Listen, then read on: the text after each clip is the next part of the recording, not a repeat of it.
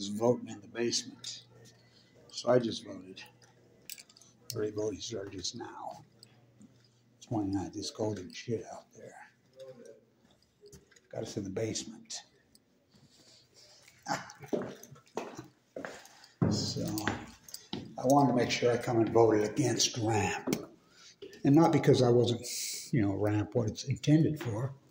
Because what it's intended for is all good. What it's used for?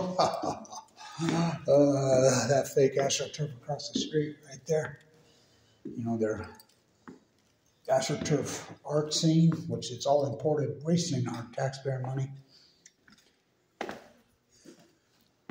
So, who did I vote for president? Same person I voted the last 2 times.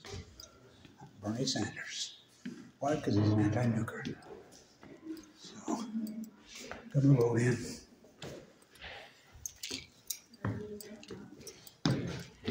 Make sure you make it as hard as you can here in the basement.